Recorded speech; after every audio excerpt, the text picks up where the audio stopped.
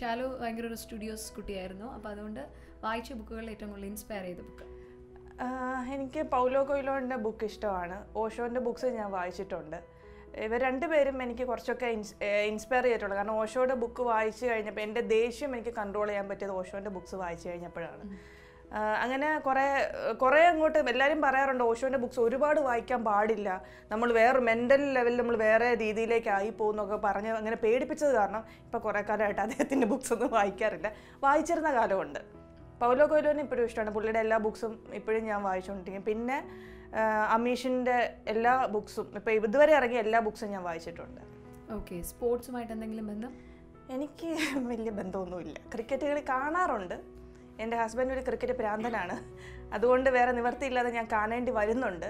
അങ്ങനെ കണ്ട് സ്പോർട്ടിൽ ഇഷ്ടപ്പെട്ട ഒരാളാരാണ്? ഇപ്പോൾ എനിക്കിഷ്ടം കോഹ്ലിയാണ്. വിരാട് കോഹ്ലി. ഓക്കെ. അപ്പം ഷാലു, നമ്മുടെ ഇത് കണ്ടുകൊണ്ടിരിക്കുന്ന സോഷ്യൽ മീഡിയ വ്യൂവേഴ്സിനോട് ഒരു ഹായ് പറയണം.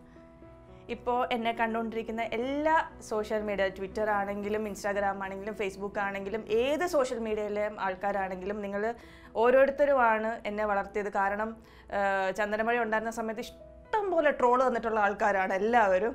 ട്രോള് കൊണ്ടൊക്കെ തന്നെയാണ് പകുതിക്കുള്ളിൽ ഞങ്ങൾ ഫേമസ് ആയെന്ന് പറയാം. ഏഷ്യാനെറ്റിലെ സീരിയലായിരുന്നത് കൊണ്ടും ഈ ട്രോളും കൊണ്ടാണ് ഞങ്ങൾ ഫേമസ് ആയത്. അപ്പം എല്ലാവരോടും വലിയ താങ്ക്സ് ഉണ്ട്. ഇനിയും ഞങ്ങൾ ഇതുപോലെ തന്നെ വളർത്തണം എന്ന് തന്നെയാണ് പറയുന്നത്.